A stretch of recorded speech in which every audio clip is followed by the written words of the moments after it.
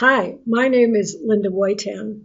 I've been a teacher and a consultant for 45 years, and during that time, I've been very fortunate to work with a number of K-12 Japan projects. In my introduction here, I've listed some of those for you. They include a textbook study project, development of a national network, and of course, work with the National Consortium for Teaching About Asia, NCTA. Based upon these past experiences, NCTA asked me to develop a class app reflecting upon my perspectives on the field of K-12 Japan studies. Needless to say, this was a daunting task, and so I decided to develop 10 milestones reflecting the field. Needless to say, some important things have to be left out. So let's get started and take a look at these 10 milestones. The first I have here are pioneers in the field. Any list of pioneers would have to include Franklin Buchanan and Elgin Hines. Today, we honor both of them through prizes. The Franklin Buchanan Prize, offered by the Committee on Teaching About Asia of the Association for Asian Studies, yearly honors a significant curriculum development publication. The Elgin Hines Outstanding Teacher Award, which is sponsored by the United States Japan Foundation, USJF, yearly honors two outstanding teachers, one being in the field of pre-collegiate Japan studies, the other in the humanities. In thinking about the marvelous contributions of Franklin Buchanan, one has to mention focus on Asian studies. When I was a young teacher assigned to teach an Asian studies class at the high school level, I was challenged to find appropriate materials for my classroom. But it's safe to say my teaching life was significantly changed when I came across focus on Asian studies. Franklin Buchanan was more than the founder and the editor of this marvelous publication. He was the soul and the source of it. As a young teacher, for $2 every year, I could find a treasure trove in my mailbox 3 times a year. Chock-a-block full of information, 48 pages in length approximately, focus on Asian studies, provided announcements, reviews, and evaluations of programs. It was in many ways a gatekeeper for the field. And as you can see, as a teacher, I wrote to Franklin Buchanan and told him just how important and significant and useful this resource was for me. Elgin Hines was in many ways a teacher's teacher. His very useful guide to planning a teacher's workshop on Japan was more than a cook. He called it a cookbook, but it was more than a cookbook. As he said, it was not a complete recipe, rather a foundation. And to build upon that foundation, he presented a series of wonderful questions, asking us to think about why are we doing this workshop, and ultimately, how is it going to help our students?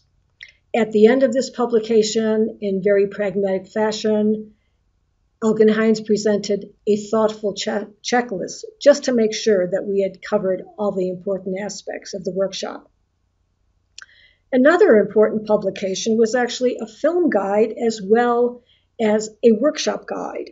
It focused on the film. It was a film, a 16mm sound film as indicated, called Teaching About Japan.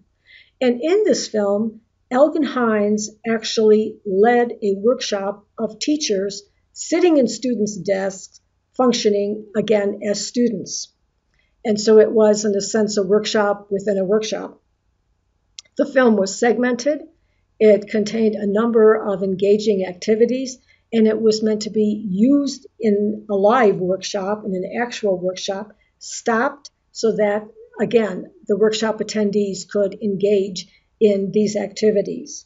Through this film, we learned about concepts such as mental maps, the rule of 70, and how to help our students differentiate amongst fact, inference, and opinion.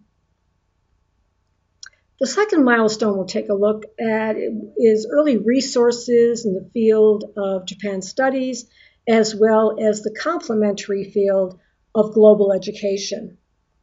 Opening Doors was the culmination of a project whereby a binational team, US and Japanese educators, attempted to literally, as the title says, open doors onto contemporary Japan. This volume, published by the Asia Society, consisted of a series of thematic units, and they were based upon the idea of systems in terms of global education. The volume also contained a very lengthy resource section, very helpful at the back. Two other resources of significance were Asia, Teaching About, Learning From, and as we can see from the title, teaching about Asia, but more importantly, learning from. It was a combination of both pedagogy as well as philosophy, and perhaps most importantly, it cautioned us to first think about learning from and hearing Asian voices before attempting to teach about them. The other resource here, Perspectives on Japan, a bulletin published by National Council for the Social Studies, actually provided exactly that. The majority of authors were Japanese. They covered topics such as education, women's studies, and the economy. And for many of us, it was the first time to read in English about these topics from a Japanese author's perspective. In 1979, two important resources in global education were published. Jim Becker, called by many the father of global education, published his book, Schooling for a Global Age, which contained a number of chapters by leaders in the field, and they reflected the current research and thinking in the field regarding socialization and pedagogy. One of the chapters was authored by Lee Anderson, and here we see a book by him entitled Schooling and Citizenship in a Global Age. In this book, he taught us how to look at the world as a system. Also in this book, he introduced us to the concept of the J-curve. The idea being if you have something doubling, the increase at first is incremental, but then eventually it becomes exponential. And so if you were to graph it, it would actually look on a chart like the letter J. And it becomes an important concept when we think about global education as a system, especially today when we think perhaps about the explosion of information and technology. In 1979, I developed a booklet to help teachers find free resources. Teachers about Japan. Teachers wanted to teach about Japan, but they didn't have a budget to do it. So this was, in essence, a guide to both print and audiovisual, as we call them, resources that they could tap into. The book had a number of iterations. On the right, you see a later version. Perhaps the most important resource mentioned and found by teachers was this map of Japan distributed by the Japanese Consulates General in the United States. This is the desktop version. There was also a wall version. The most important part of this map and why it's so important is the oval in the upper left. For many of us, this was the first time to see Japan in the center of the world, and that offered a unique perspective. Also for students, even if they knew nothing about Japan, they could look at the inset, see the blue, and understand that Japan was indeed an island nation. Next, we'll turn to the Japan-US Textbook Study Project. This project involved educators from Japan and the US who studied each other's textbook. Here you can see the report, In Search of Mutual Understanding. This report contained background on how the project developed, the findings of the project, and perhaps most importantly, the recommendations regarding textbooks in both nations.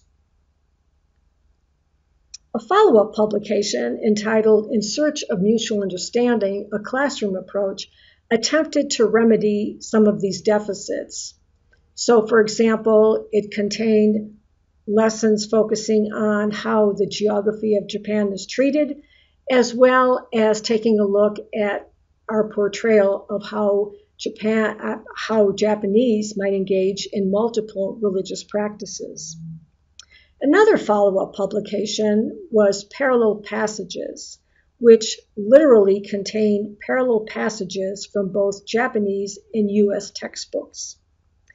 These passages dealt with topics such as Commodore Perry, the United States Civil War and slavery, and the question of cultural diversity in both countries.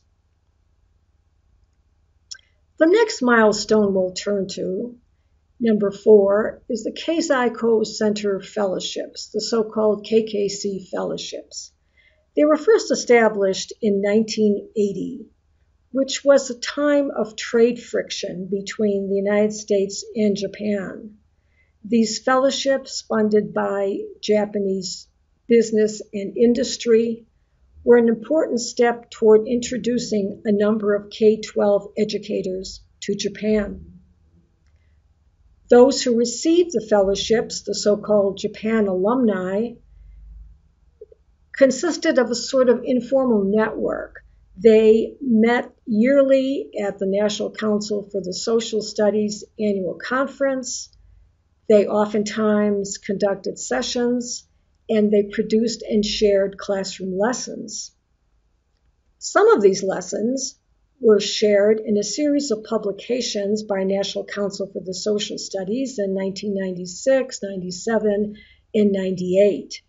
Entitled Toronomaki, literally Scroll of the Tiger. This is the term used in Japan for a teacher's guide.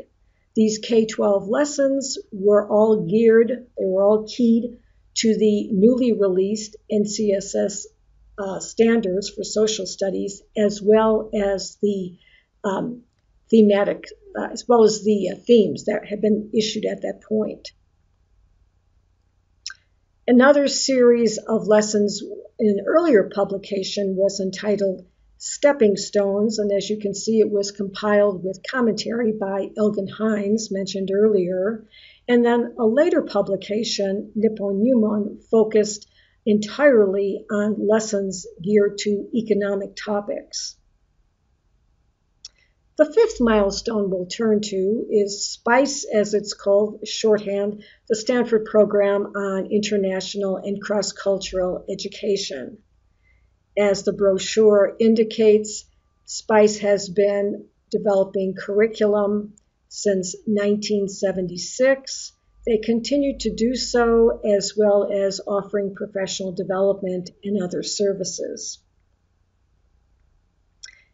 In this early unit, 1991 unit entitled Symbolism in Japanese Language and Culture, we see a series of lessons geared to the FLEX, or foreign language experience or exploration programs that were popular at the time, usually offered in grades 4 through 6.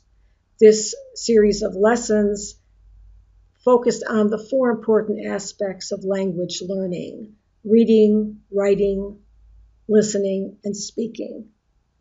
SPICE also sponsors the Reischauer Scholars Program. This program yearly selects 25 outstanding high school students who then engage in an intensive online course on Japan. In a sense, it's a next generation program, an important successor generation program. In the 6th milestone, we will explore the expansion of the field. in the 1980s, a number of significant K-12 programs on Japan came on the scene. Some of the characteristics are listed here.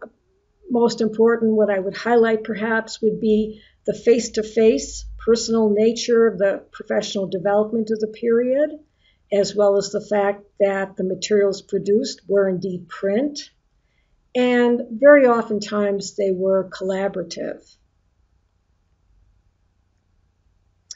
Here we see the names of some of those early projects. Some of them continue on today.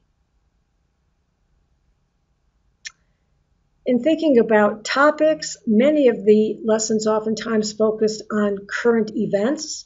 This Newsweek news source, for example, produced collaboratively by several projects, focused on some thorny issues of the time, such as the trade talks and issues such as the importation of U.S. rice to Japan. Another collaborative effort that enriched the field of civics or citizenship education was the book of lessons entitled The Constitution and Individual Rights in Japan. Here, with this book of lessons, teachers teaching perhaps civic courses and other courses would have a way to internationalize their content by taking a look at a Japanese model. Another collaborative effort was with the National Council for the Social Studies regarding special thematic sections in their journals. On the left, we have the elementary journal, Social Studies and the Young Learner, and on the right, the secondary geared level publication entitled Social Education. Many workshops featured a bingo game. It was kinesthetic, so-called human bingo, whereby participants would actually stand up and play the bingo game. But more importantly, it functioned as a kind of needs assessment when we would debrief the bingo game and see perhaps what people didn't know about Japan at the time. It was a way to optimize the occasion, to amplify our efforts, and most importantly, to get people thinking about local connections that they might have in their own neighborhood or school. The next milestone, number 7, is Education About Asia, a marvelous magazine format resource for teachers. In many ways, this carries on the legacy of focus on Asian studies. It is published by the prestigious Association for Asian Studies, and as it notes, it is now celebrating its 20th year of publication. Although it's a print resource, we have the luxury of digital dissemination. And so we can now enjoy online open access to all of the past issues since 1996. Also of note, in the past, EAA has included many special sections and thematic units focusing on various aspects of Japanese culture and history. Beginning with the 8th milestone, we'll focus on 3 important foundations for expanding the field of K-12 Japan studies. The first is the United States Japan Foundation, known as USJF. As mentioned earlier, it sponsors the Elgin Hines Award. Started in 1980, this foundation began funding a series of regional Japan programs focused on the K-12 level. These regional programs had regional names, such as the Rocky Mountain Region Japan Project, the Mid-Atlantic Japan Project, and so forth. After a while, many of us realized that we could do a better job if we networked with each other. And so the United States Japan Foundation funded a network. It was known as the National Pre-Collegiate Japan Projects Network. And as you can see in this issue, this forum newsletter, they also funded a network for their Japan projects in Japan. The U.S. network collaborated on publication of a volume entitled Internationalizing the U.S. Classroom. All of the projects contributed chapters, and indeed many of the chapters were co-authored by projects. The topics range from setting up a resource center in a school, to conducting a workshop, to taking students on a study tour to Japan. The ninth milestone is the Japan Foundation Center for Global Partnership, CGP. Established in 1991, CGP has continued to fund a number of important initiatives, especially at the grassroots level.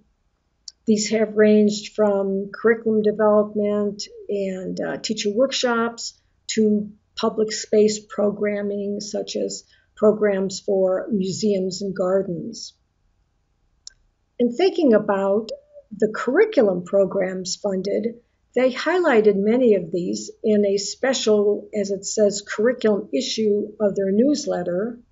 They especially referenced in this newsletter the award-winning Japanese History Through the Humanities series. Which received the Buchanan Prize. Another curriculum unit that was funded by CGP was Snapshots from Japan, a look at the lives of 7 Japanese high school students. It was based upon study prints, photo study prints, as you can see here on the cover, that were developed in Japan by the Japan Forum. These lessons were designed to be highly interactive with students, and they focused on the universals of culture. The last foundation we'll turn to is the Freeman Foundation, and most would agree that the Freeman Foundation has made the most significant contribution to the field. Established in 1994, it endeavors to foster greater understanding of East Asia. It has funded a number of initiatives, and I would highlight the National Consortium for Teaching About Asia, funded by the Freeman Foundation since 1998.